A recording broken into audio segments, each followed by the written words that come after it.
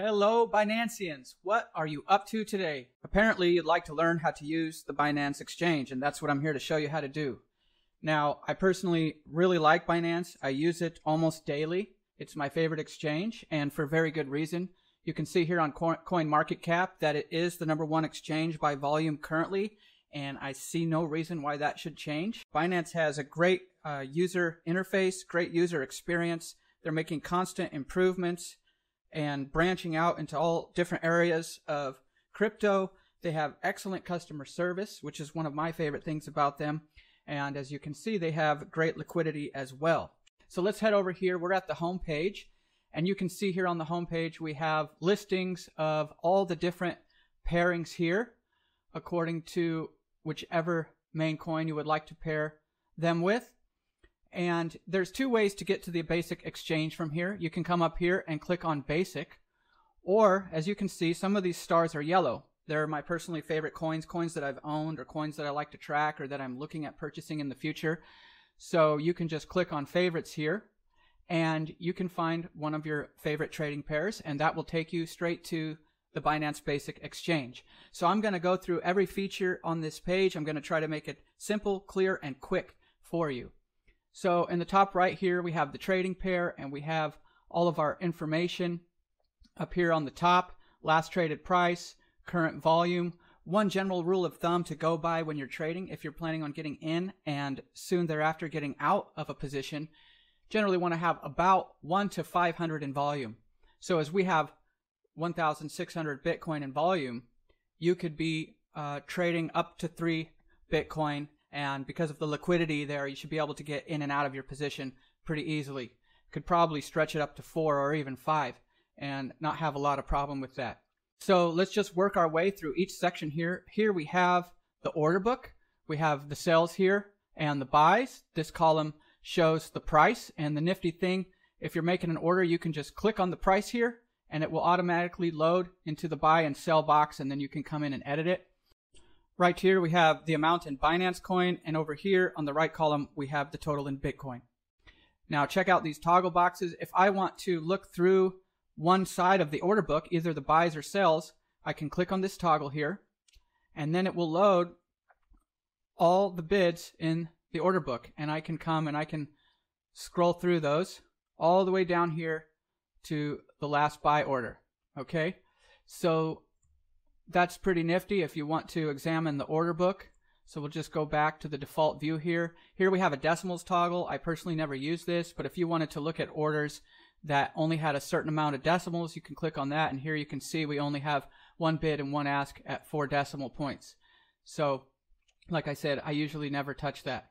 Okay, so moving over here, we have the chart. Now on the basic exchange, you can see here we have some moving averages, and I can come in here and I can change the input of the moving averages, and I can also save this as a default setting if it's something that I'm going to regularly use.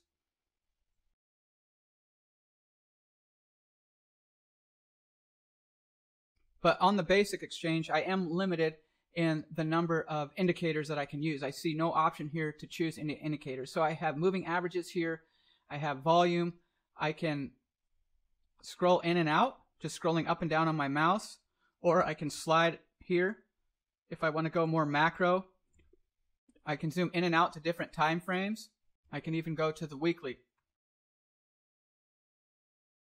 So there's my weekly chart if I want to get an idea of the major trend. In Binance Coin, we generally have a uptrend here, and we're coming down to test the 50-day moving average. We do not yet have a 100 or 200 day. Now this here goes along with the order book. I can click on depth. I can get a visual of the buy orders compared to the sell orders, and I can even slide this to get an idea of what's going on. Here we have a big sell wall, and it looks like right now we have many more sell orders than buy orders, so there's a good chance the price could soon be going down. And we can look right here and we can see recent trade history, and as you can see, it's mostly sell orders happening right here. Or you can click on yours and you can see your personal recent trade history as well. Up here in the top, we have different pairings, and you can do a search for whatever pairings that you would like to search for. and you can view by percentage change. I prefer to look at a weekly percentage change myself, but that's there if you'd like to view that. And then you can view the volume, and you can toggle the volume here to see the smallest amount of volume for the day or the largest amount of volume for the day. Okay, and then down here in the lower right hand corner, this is very interesting. If you toggle this, you can view recent market activity. Here in 5 minutes, we've had a 4% jump in IOTEX. We've had some losers here, and then we have a new 24-hour high. So looking at this can be very interesting if you want to get a quick glance at the market, and you can scroll down through some of those. Okay, and then right here we have our orders, and there are videos on how to do limit orders, market orders, and stop limit orders if you would like to view those videos.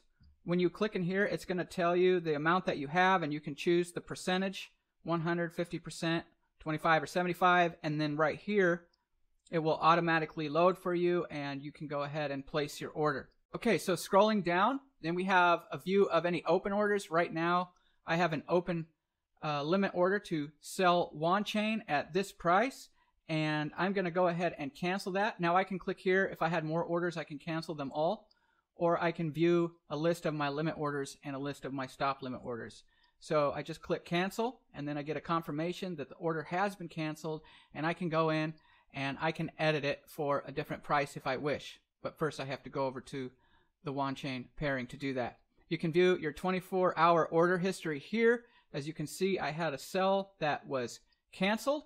If I click more, it will take me to another page that shows me a more extensive history of all my orders.